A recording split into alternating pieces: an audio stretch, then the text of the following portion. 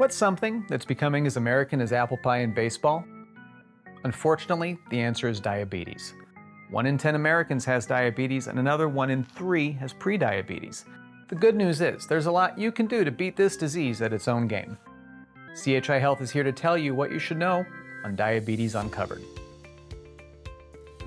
Hi, I'm Dr. Carlos Prendes, a family medicine doctor at CHI Health. I treat people with diabetes every day, so I have seen firsthand that it's on the rise. Over the last 20 years, the number of adults diagnosed has tripled, and it's not something we can ignore.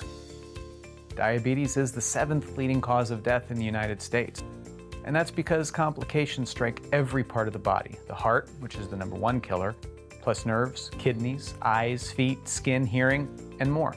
What's at play is a hormone called insulin. It's made in the pancreas and turns blood sugar or glucose into energy for every cell in our bodies. But some people don't produce enough insulin.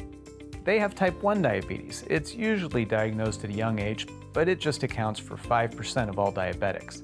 When your body doesn't utilize insulin and glucose effectively, or ultimately will end up not making enough insulin, that's type 2 diabetes. It's much more common and it can happen at any age.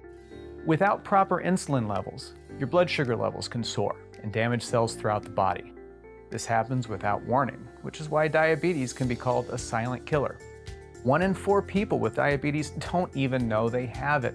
So pay attention to these warning signs: frequent urination, excessive thirst or hunger, extreme fatigue, blurry vision, slow healing cuts and bruises, increased truncal obesity, which means a bigger belt, weight loss despite eating more, and tingling, pain, or numbness in your hands or feet. Diagnosing diabetes requires a blood test, and you may be asked to fast beforehand. Treatment includes insulin and/or non-insulin medications, combined with diet changes and exercise.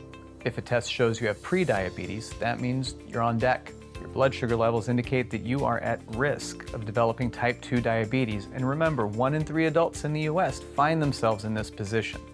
To stay safe from diabetes, start now by losing some pounds if you're overweight, getting more exercise if you're sedentary, and eating a healthy, plant-based, lower-calorie diet with less sugar and fewer carbs. And look to your healthcare provider for help. We're on your team. I'm Dr. Carlos Prendes. Be sure to check back for more from CHI Health Uncovered.